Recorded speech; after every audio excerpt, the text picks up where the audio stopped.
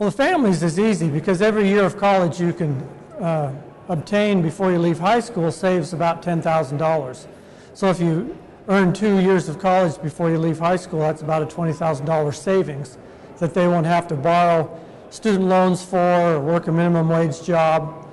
And as far as the state goes, after there's about an $1,800 expense per child, but it saves the state about $19,000 because we spend $9,600 for every student that goes to college.